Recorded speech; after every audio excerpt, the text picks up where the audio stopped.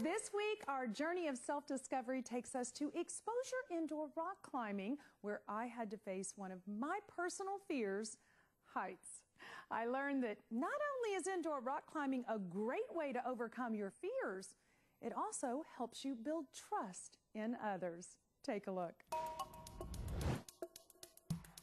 Hey guys, I am here at Exposure and I'm about to show you why indoor rock climbing has taken off as one of the best exercises that you can do and add a little extra confidence to your life. I'm here with Jeremy Lack from Exposure. Hi, Jeremy. Hi. I'm so excited. So I had no idea that you could even do indoor rock climbing. And most people don't. Rock climbing is a fun way for anyone to come and get the full body fitness that they're looking to get. It really will work out your legs, your core, your upper body, everything, all in just rock climbing. That is amazing. So really you get a full body workout in however long you're here, the whole time you're working out. And have a blast while you're doing it. How long have you guys been open here? We've been open since 93, end of 93. How long have you been rock climbing? For 13 years.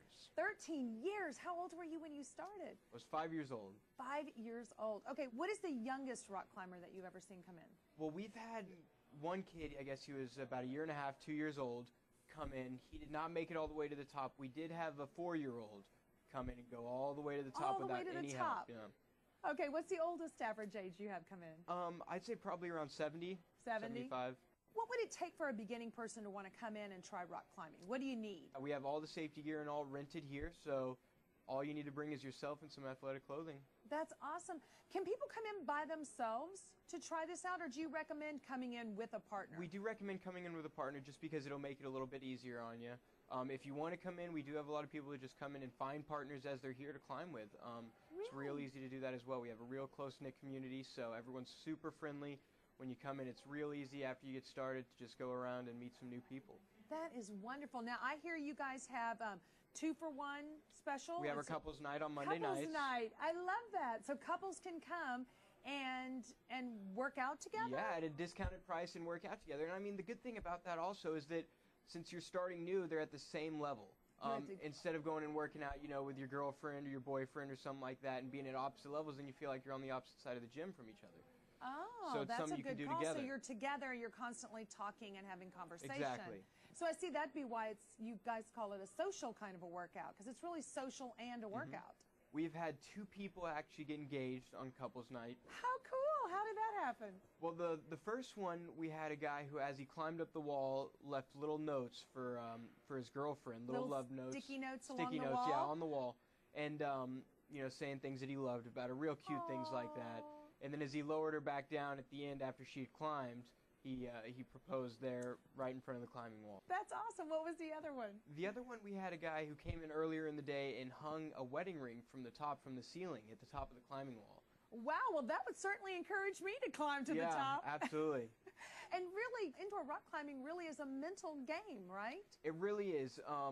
You do have to, you know, kind of step outside your box. Once you get up high, you know, 25 feet doesn't seem like that high on paper, but when you get up higher, it really is a little bit scarier, no matter if you're afraid of heights or not. Have you ever had people come in to work through their fear of heights at indoor rock climbing? Absolutely. And I mean, like I said, it's a great way to work out your trust issues or anything like that, because you do have to trust your partner. Your partner will be, you know, your safety line. If you fall, you're relying on that partner to hold you up there. So. Wow.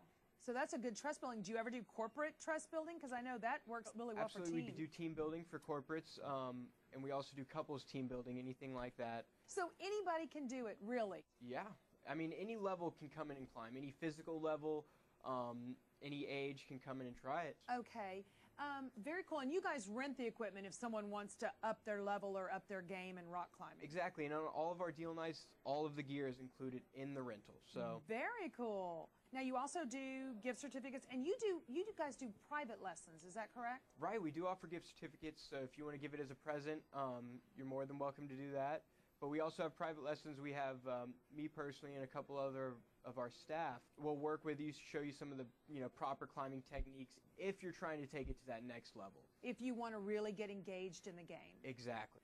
Okay, so I noticed that along the wall it's marked 5'6", 5'11", 5'10". Is that paths that people of that height should take? Not quite, not quite. It's actually, as you saw, there's tape on the walls. So the tapes are going to be certain routes that you would take as you climb up. The numbers are the ratings of that route. So all of them will be 5 dots something like you saw. And the bigger the number on the right side of that period, the harder that route's going to be. Wow, so a 511 would be a very challenging route. Very challenging, exactly. So then if it's marked 511 on the yellow, then you would only use the rocks that have yellow lines coming off of them? Right, you'd only use the hands and feet with that color tape on it. So it really limits, you know, your possibilities and the holds you're allowed to use as you get up there. It makes it not only more physically taxing, but also sort of a mental game. Yeah, because I would imagine you stand at the wall and sort of prepare. If I put my right hand here, I put my foot then. And then when you're up there, what happens if you don't put it in the right place and how to get around it? Exactly. And I mean, when you get up there, you do have to sometimes, you know, switch to plan B. What's plan B? Going to his lower route? Yeah, exactly. Oh my gosh. Okay, so now if you just take any route at all, what's that? How do you do what's that? When in doubt, the rainbow route. The rainbow route. I love that. Okay, so rainbow route is for the beginner? Yes. And you're sure I can do it? Absolutely, yeah, anyone can do it. Well, now you challenged me. All right, let's go try a rainbow route. All right.